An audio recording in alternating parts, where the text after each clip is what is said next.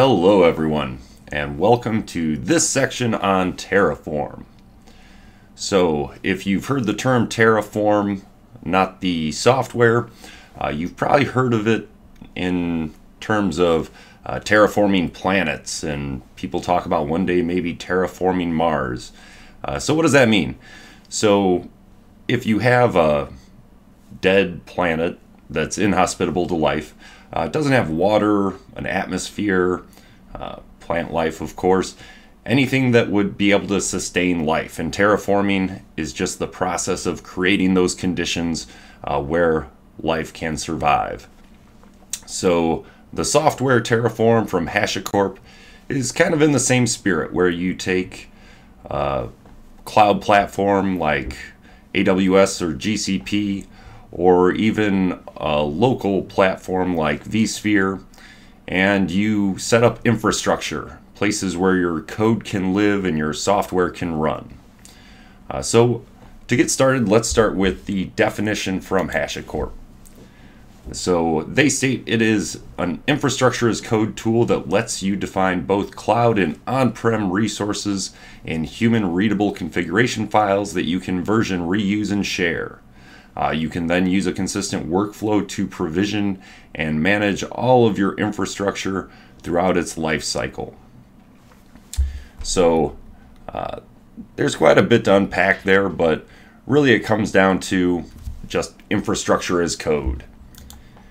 So why use Terraform? Well, simplicity in keeping track of your infrastructure. By defining it in a file, you can read it, you can see what's going to be made, what the parameters are, what size your disks and types of storage, just little things like that that you can tweak and just see all in one place. Easier collaboration. Because it is a file, you can push it to a repository like GitHub. You can have other people look at it, review it, make their additions, corrections, and then push those changes. And once everyone agrees, you can then deploy that infrastructure. Reproducibility. So say you want to launch application and it's going to require several resources. You can build those in, say, a dev environment, and then once it's working okay, you can update certain parameters and then deploy it in production. Or say you have a friend who has a neat project they wanted to share with you and you wanted to recreate it. Well, they can just pass you a Terraform file. You make a project or what have you, update the parameters, and then you can recreate that easily. And my favorite, ensure resources are removed. I'm definitely not the most tidy person, so once you're done and you don't want to keep being charged for resources, it's really great to not have to remember everything you built or everything you tested out. You can just run a quick command with Terraform and ensure all of those resources are brought down so you do not continue to be charged for them. So what Terraform is not. It does not manage and update code on infrastructure. It is not made to deploy software or update software. There are other tools for that. It does not give you the ability to change immutable resources.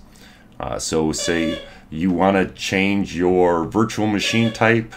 Well, you can't do that with Terraform because that would be actually destroying a virtual machine, and then you would have to recreate it with that machine type.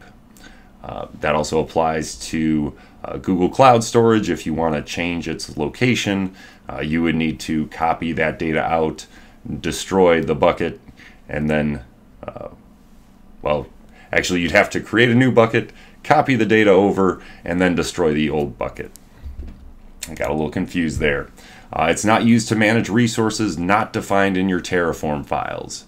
So it is not meant to, you deploy resources and then outside of your Terraform file, you create, say, a Kubernetes cluster.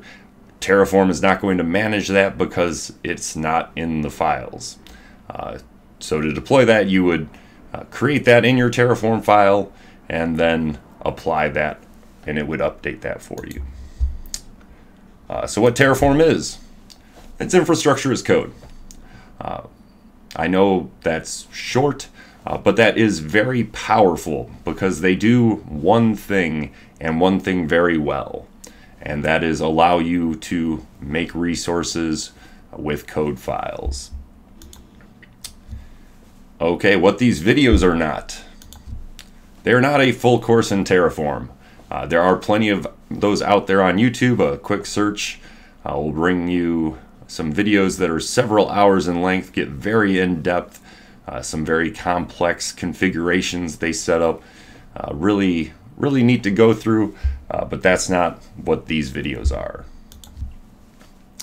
So what these videos are, a very slight introduction to Terraform. It'll be enough to get you going, standing up infrastructure, and for the purposes of this course, allow you to make some resources for your final project or projects as you go along. And it is enough to make you dangerous because you are making resources. Depending on the cloud provider and the resource, they can be quite expensive. So I will caution you, be very sure of what you are deploying before you deploy it. There are many things that are fairly safe, but depending on what you're trying to create, that could get a little bit dangerous. So here's a rough diagram of how Terraform works. So you've got your local machine here, and you've downloaded Terraform. So that software is running on your local machine.